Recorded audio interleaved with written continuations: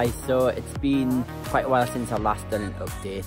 In fact, it was probably August last year. If any of you are doing a restoration, you know what it's like. It can take forever. You don't often have time to do it, and it's just one of them things that just gets put on the back bench, and I just try and do it when I can. So anyway, I do this on outside, as you can see. I don't have a garage, which means I'm weather dependent as well, and being in the northeast of England makes it even harder because we don't get a lot of great weather.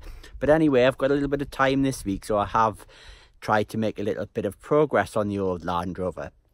So what I want to do is just quickly give you a quick rundown of what I have done so far since I last did an update, and I'm going to start in the engine bay. So I've stripped pretty much everything off the engine now. I've got the distributor out, the oil filter assembly out, got all the belts off, and on the other side I've got the alternator off, all of the manifolds are off, and I give it a coat of rust inhibitor and then a few coats of engine enamel. Now I did this last year, and as you can see, it's already starting to rust through again. I mean, it does look a hell of a lot better than it was, but it's definitely starting to rust through again. But anyway, I'm not sure what I'm going to do about that now. I might just end up leaving it. It might just be a case that it's always going to keep rusting through. But you never know, I might just give it another coat of rust inhibitor and redo it before I actually put all of the ancillaries back onto it. What else? So you can see I've taken all of the steering joints out. This needs a little bit of work on it. I'm going to be replacing all of the steering joint ball joints. I'm probably, well, to be honest, I'm not sure what I'm going to do about the steering arms just yet. They're looking quite tatty, and the suspension looks very tatty, and if you look down here, it's the axles and the ball assemblies are all really tatty. So I guess what I'll probably do at some point is just disconnect the whole lot, pull the axle out and strip it down and give it a good clean. But that's probably not going to happen this year. What I am hoping to get done over the next few days is a little bit of the bodywork. I'll quickly put a picture up now showing you what it was like. As you can see, it's down to aluminium on the tub, and I really don't want it to go another winter like that. So I am going to try and get a coat of paint on it, and I bought a 5-litre pot of Paintman Coach enamel, and it's going to be painted in deep bronze green, and it is in there somewhere. We are in a bit of a mess, but actually don't know where I've put that.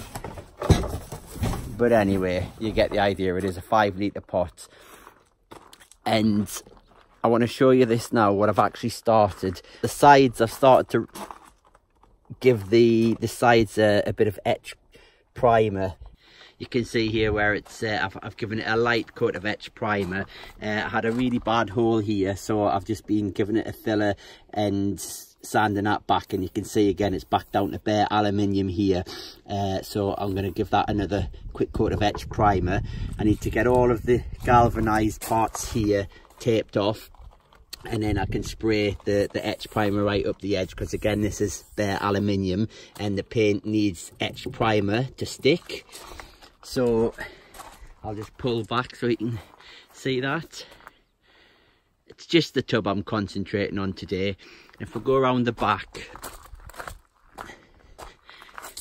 you can see I've removed everything off the back. I'm not going to take these off because these are pretty stuck in, and I'm pretty sure I can just tape around here and paint up to them. But I've taken like the Land Rover badge off here, and I've taken the military number plate light off and any screws that were sticking in here, so I've been able to sand it down nice and smooth. So the job today is just to get all of this masked off. I'm not going to do the rear door today because I can remove that at any point. Even when the weather's bad, I can remove that and paint that up in the shed, so that's not a problem. Again, yeah, we'll just get all this taped up and I'm going to give it a spray. I'm not sure if I'm going to start painting it today or not, and I am just roller painting it. I'm going to try coach painting. It's not something I've done before, but I'm gonna roller it on. So I'll get the roller it on, and then use a very fine brush and lay it off. And that's apparently how to do it, but that would be interesting to see how that comes out. Bearing in mind that it doesn't have to be a fantastically great job on this. I mean, it's a 50-year-old ex-army truck. I'm just trying to tidy it up a little bit and make it look a bit more respectable. We're trying to do this on a minimum budget.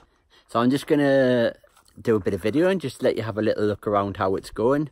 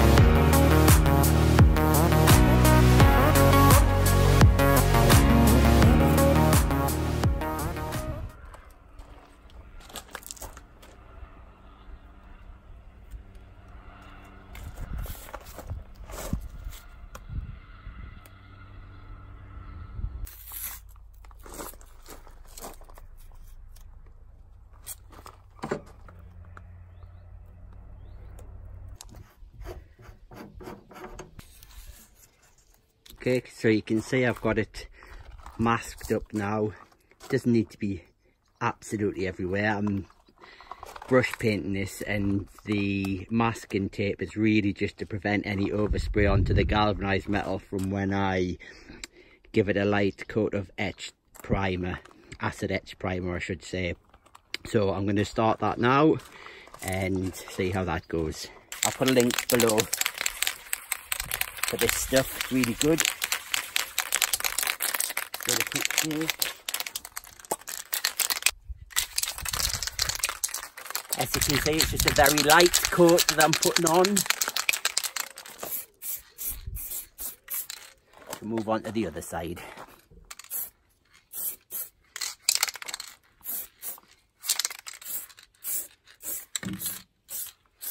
Really only need to hit these areas where it's gone down to bare aluminium. These where it's got the old ex-military paint on, it doesn't really matter so much with the etch primer, so long as I get this, because it won't stick.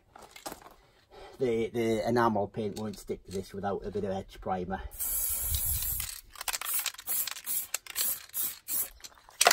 Right, onto the sides.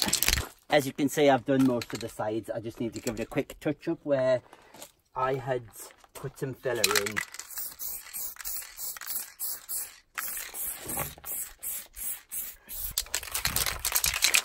I'm keeping it really close to the bodywork with this U-Pol can's got such a good wide spray, and it's quite accurate so it doesn't give too much overspray.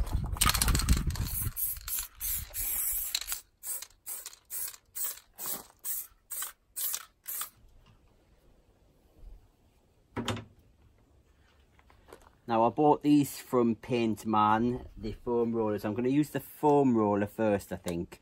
I'll give that a go. There is a different type one there, which is a softer one, but I'm going to try this one first. So we need to give it a good stir. Got an old wooden spoon here. Love this colour. Absolutely love it. I think all Land Rovers should be deep bronze green.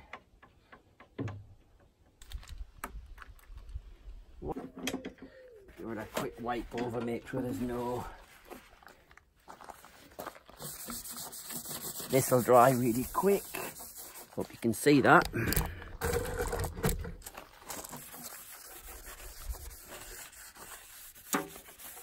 this is kind of just to show you, if you've never done this, it's going to give you a bit of idea how hard or how easy it actually is. So I know that you just roller it on quite quick. I mean, it's very bubbly.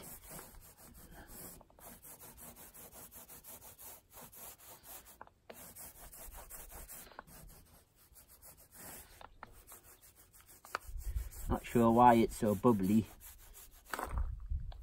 Down the side there. Could have done with a slightly smaller roller, I think.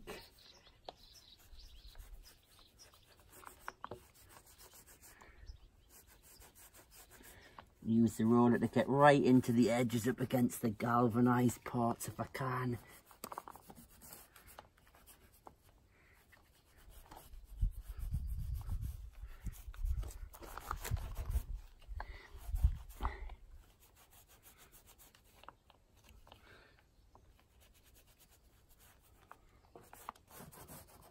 Right, let's see what happens when we lay this off.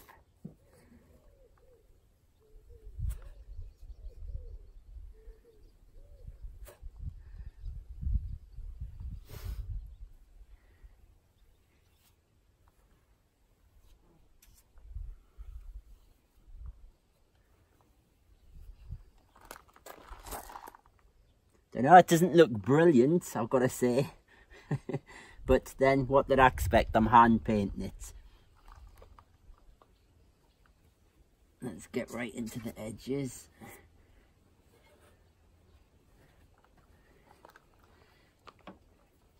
Let me put some more on there, I think.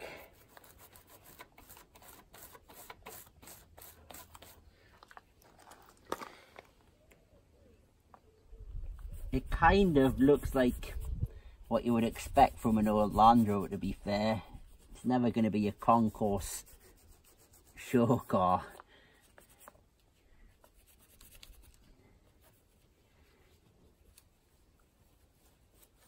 I mean, it's an ex-military, so the body's actually not doing too bad for an ex-military, if you ask me. There's a lot of dings and holes and drill holes and stuff like that, so yeah, I mean, the whole idea of this is just to tidy it up.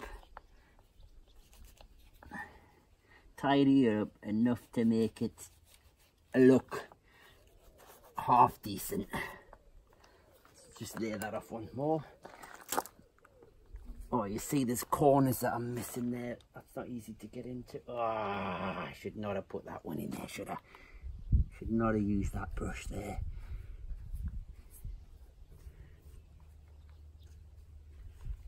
Should have used a smaller brush. Never mind. Never mind. You live and learn.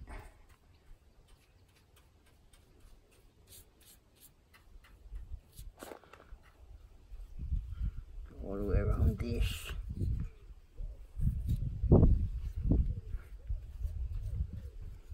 Right, so let's just see what happens if we give it a thin laying off.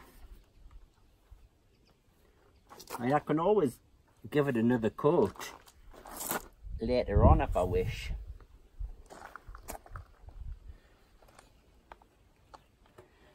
Well, it's definitely green again.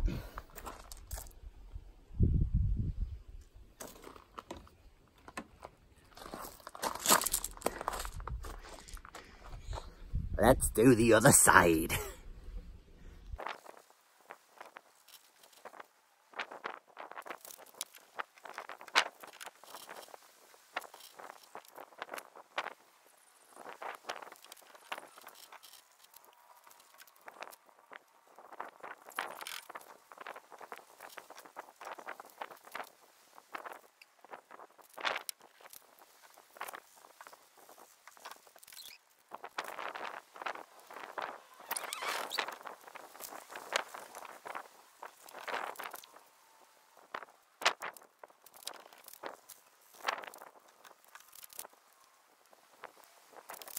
Alright, so that took about 15 minutes, I think, so that's not too bad.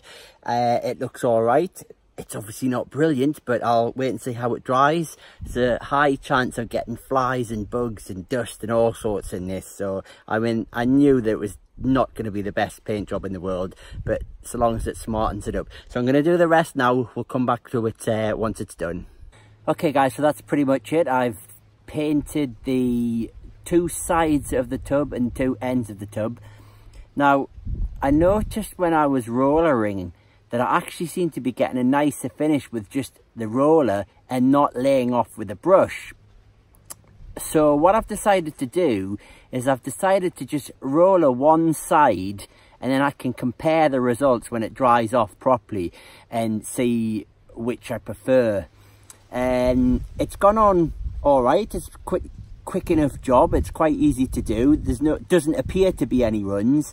What I am struggling with out here is obviously I've got all sorts of little bits floating around from the hedges over here, and little pieces landing on, which I'm no doubt going to have to sand back when it dries and just try and touch up, maybe in the autumn time. But you can kind of see the colour difference there if you look at the Land Rover. I like it.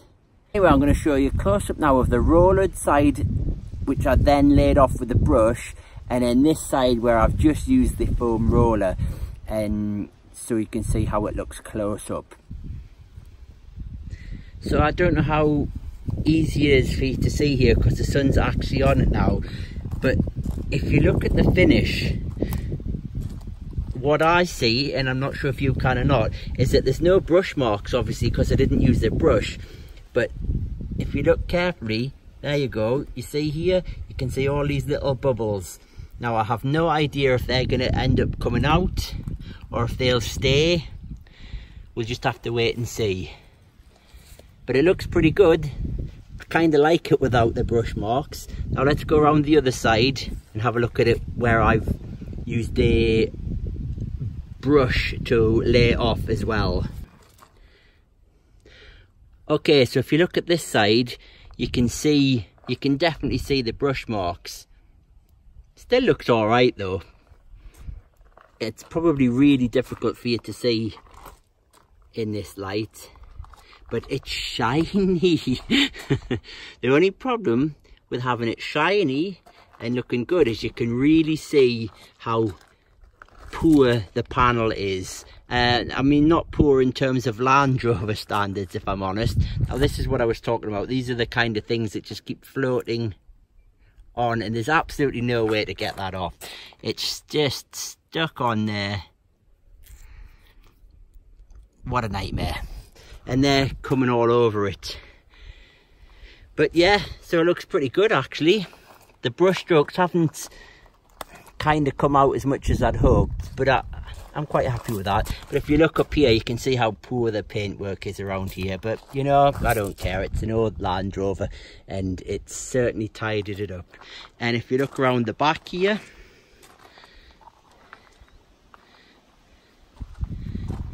big contrast in colours to what it was. Again, this is rollered and laid off.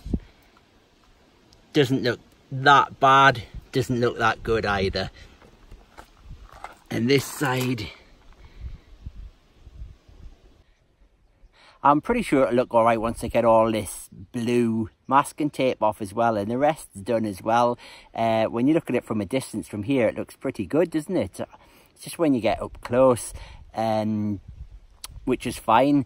Anyhow, I'm going to leave this for a few hours. I might try and come back out later on this evening when it starts to dry off a little bit, take off all the masking tape at that point, and we'll run the video camera over it so you can get a proper look at it.